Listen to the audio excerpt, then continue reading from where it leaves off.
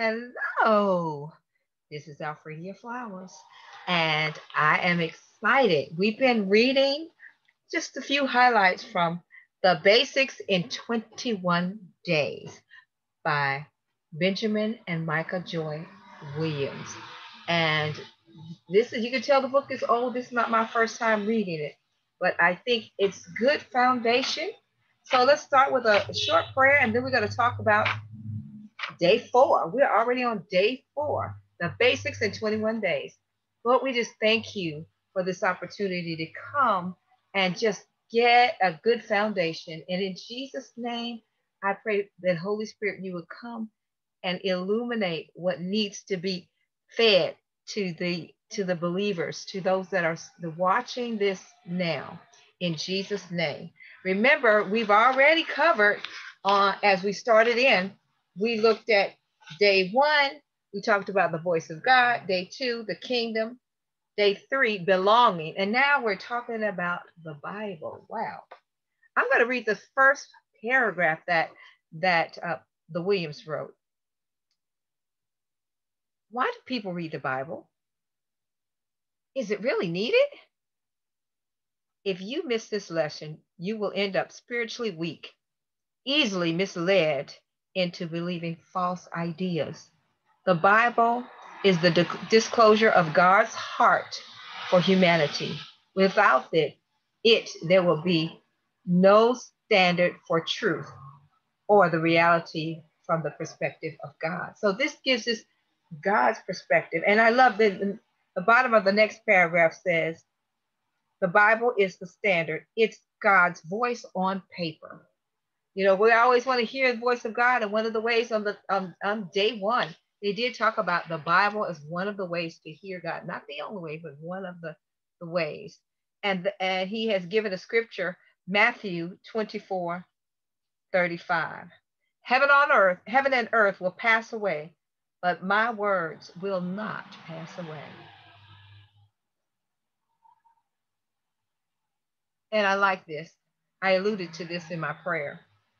Not only is the Bible the standard, but it's also spiritual food. 1 Corinthians chapter 3, verses 1 and 2. So just as your body needs food, your spirit man, now you got that new born again spirit, it needs to be fed. When you're new, it's milk. And then when you become a seasoned believer and know how to use the word of God in the way that it's supposed to be, as a weapon, as a tool to move you forward on your path, it becomes meat for you. The Holy Spirit has a magnificent way of helping you to get just what you need. So for some of you, it's going to be milk, and for some, you may find some meat. It's when you combine reading with faith, belief followed by action, that the Bible's power is released. And I can remember as a young believer, and I didn't try to really read the Bible much for many years. In fact, when I first started to read the Bible, the first passage I memorized was because a little boy at church memorized the 23rd Psalm. So I thought, well, if he could do it, I could do it. So I was still a kid too. So I learned that verse, and we had to say little Bible verses when we ate our food. And those are the verses that I basically knew. I did hear other verses, but I didn't really try to read the Bible until I was older. And I had the baptism of the Holy Spirit, and I began to read it and understand. And then I found a translation that I could understand, because the Bible wasn't written in English, because there was no England, there was no North America with us here speaking English, so they didn't write it. It's so in English, so we have to look at a translation.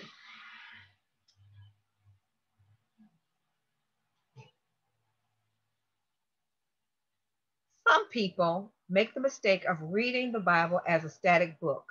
In other words, they think of it as a book of history that has little to do with their everyday lives. Well, I know some people have started off reading the Bible that way and got revelation from God nonetheless. So it's a powerful book. God speaks to us through the Word of God. And they're going to give 3 principles for ways to how to get a better understanding as you read the Bible. The first The three things are the context, reading the Bible in the context, getting revelation, and then friends. We're going to explain that. That friends is a little tricky, so we're going to explain a little bit of more what the Williams mean. So when they say context, that it talks about the location. Where is it in context in terms of where is it in the Bible during the Bible times, like the culture, what was going on, who was it written to at that time, and then the how the verses, what the verses around it, the context in relation to the verses around it. That's what we mean by context.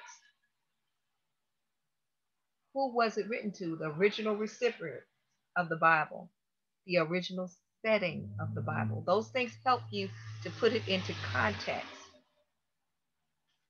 And I really think it's important. Sometimes you can take a verse out of context without reading the verses around it and don't really get a true understanding of what it means. Then I love this part. So when we talk about revelation, he says, sometimes as you may read the Bible and a verse jumps out at you. And what that means, it just may stand out, or even after you read it, something may come to your mind like, oh, wow, I never noticed that. Or, I want to find out more about that. So those are times when something just jumps out. Or sometimes for me, it's something to just stand out, and it's like I have to just be quiet because God directly speaks to me about that particular passage, what it means. So you may experience that as well. So that's what we call something jumping out at you. And he says the Bible becomes interactive, and he gives Hebrews chapter 4, verse 12. For the word of God is alive and active. Yeah. You can read the same verse different times, and the Holy Spirit can illuminate something that you need for that very moment in your life. And you may not have seen it before. So we want to make sure that we get that's called the revelation, the importance of what's relevant for that time, what's relevant for you, the relevance in the Bible.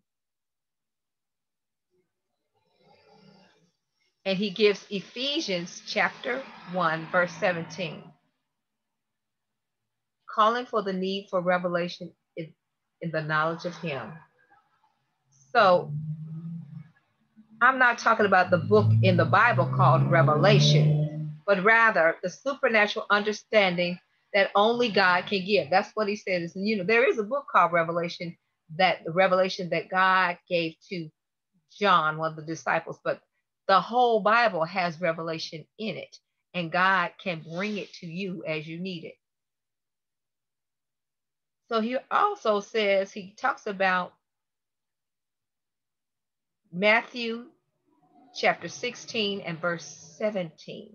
He gives that. He says, as he's talking about that, he says, Jesus gave an example of receiving revelation knowledge when he told a guy that no one on earth had helped him understand that Jesus, who he said he was, but the Father had revealed it to him. And we know that was Peter, got a revelation directly from God. And sometimes you get revelation as you read the Bible.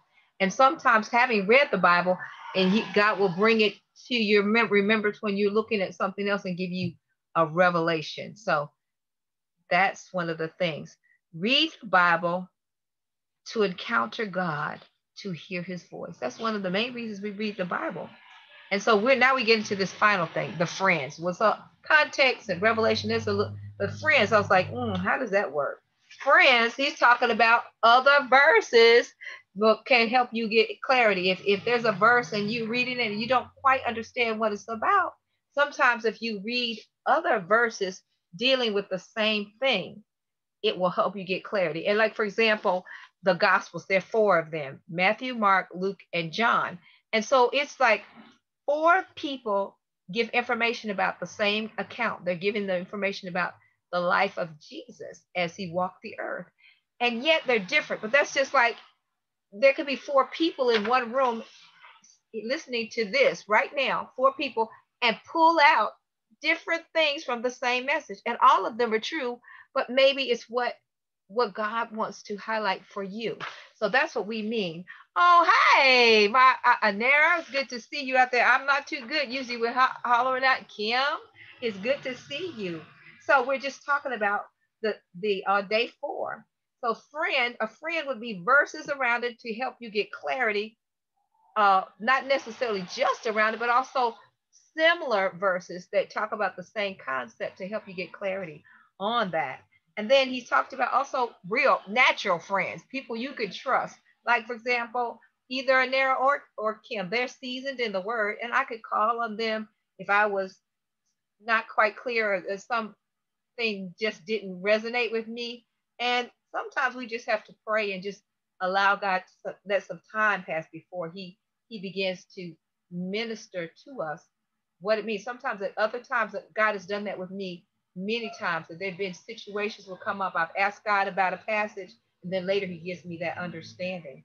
So I love this last part. He suggests different Bibles. Like I said, I used to read King James and I didn't understand because I don't talk in King James. But he said the New American Standard is a good translation you might try. The New King James Version, doesn't have all those thous and those. They kind of brought it up to date. The New International Standard, the New International Version, and the English Standard Version. And I think sometimes I've used the English Standard Version for clarity too. And so there are many Bible apps these days. You can just get on there and choose an app that will let you look at the different translations without having to buy 10 Bibles. Because I used to have parallel Bibles just all before all this automated stuff. I used to have all kind of Bibles.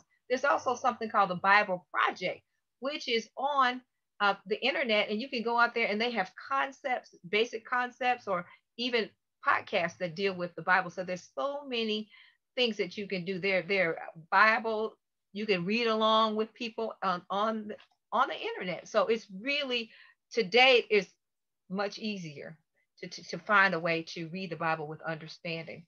So the last scripture that he gives is he said, read John chapter 4, still yourself, and place yourself in John chapter 4, verses 5 and 6.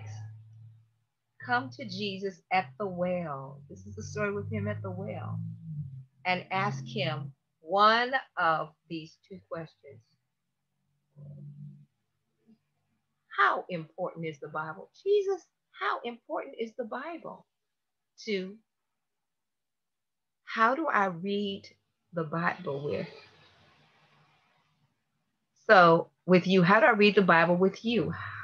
So, one of the things that I do oftentimes before I start reading the Bible, I'll just say, "Come, Holy Spirit, and help me understand." Or even in this case, we're asking Jesus. So you can just ask God, or you can even ask the Father, "Would you help me to understand?" So illumination will come, and you can also write down things if you don't understand it. There are dictionaries. There's a strong concordance that has the Greek and Hebrew. Like I said, the Bible wasn't really written in English initially, so it's the Hebrew, the Aramaic, and the Greek. New Testament in Greek, Old Testament Hebrew and Aramaic. So you can get the meaning, the original meaning words, because sometimes in this translation, the word, there may be several choices for the word. And so that will help you too. So I hope you get ready to chew on this word. It's so good. It's so good. It's so good. It's good for you. So I just thank you. I want to just pray again. Father, I just pray that an excitement for your word will come, a hunger and thirst to know you, and that you will reveal yourself through your word to those that are listening. And we just bless them as we continue on the first 21 days, the basics in 21 days. Be blessed. Love you.